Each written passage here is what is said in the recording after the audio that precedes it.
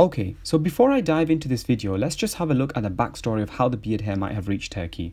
So back in the 17th century, the Ottoman Empire was at its height, but then fast forwarding to the reign of the last Ottoman Sultan, known as Sultan Abdul Hamid II, the Ottomans began to become a fractured state and started losing much of their territory. According to the Imam of the Grand Mosque of Mardin, in which the beard hair of the Prophet peace be upon him lies, the beard hair was brought over from Egypt during the reign of Sultan Abdul Hamid II and was placed in the mosque after it was dedicated to a family here. Okay, so that's the backstory. Now let's explore the old city of Mardin as we make our way to the Grand Mosque to get a glimpse of the hair. The old city of Mardin is really quite unique. Firstly, it's a UNESCO World Heritage Site, which means that the buildings go untouched, which means they are preserved extremely well. The buildings were constructed using yellow limestone cut rock, and for that reason they are extremely sturdy and the old way of life still continues here. You won't see any cars in the narrow alleyways and cobblestone streets except for on the main road that goes through the old city. The Grand Mosque's minaret can be seen from many parts of the city. Even then, we got lost and were guided towards the mosque by a young helpful boy.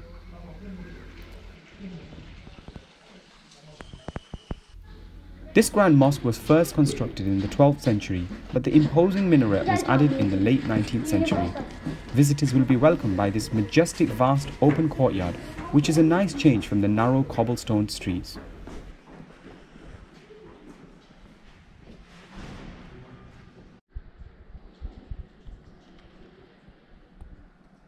Okay, so now we make our way into the mosque.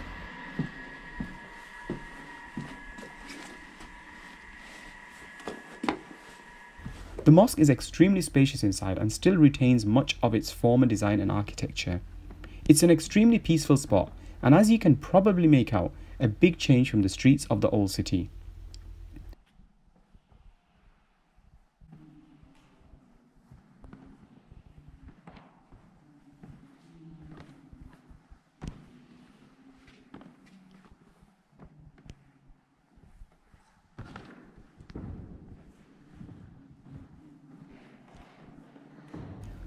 On the left of the mimbar is where we found the hair of the beloved Prophet peace be upon him.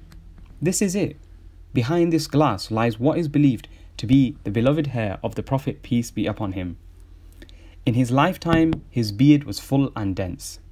He used to have a habit of rubbing oil in his beard and would comb his beard often. It's recorded about his white hairs that he only had 17 in total, spread across his beard and head hair. Another companion actually differed and said it could have been 20 white hairs spread across his head hair and beard hair. Like others who visit the mosque and get a glimpse of the beloved hair of the Prophet Muhammad peace be upon him, we too were transported back to the time of the Prophet himself in an attempt to imagine what he would have looked like. If you're interested in seeing more of the old city of Mardin, click on the links in the description below for a walking tour and a 2-minute documentary featuring this great old city.